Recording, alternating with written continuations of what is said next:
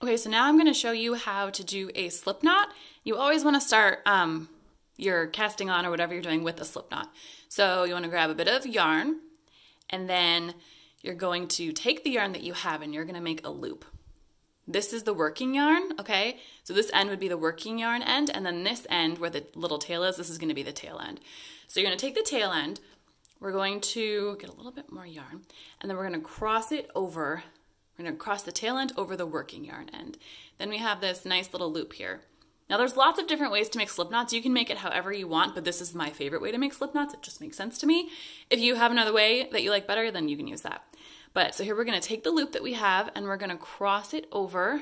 Oops, we're going to cross it over onto the working yarn that's attached to the ball right here. Then we're going to grab this yarn right here where it was crossed over, and we're just going to pull. And it's going to make a loop. Now the thing that's amazing about slip knots is if you pull, the knot's gone. So that's why a slip knot's really important. So let's do it one more time. We're gonna have the tail end in one hand, we're gonna have the working yarn here, and then we're gonna cross the tail end over the working yarn. And then, see the cross is right here. We're going to take this little loop that we made and we're gonna flip it onto the working yarn.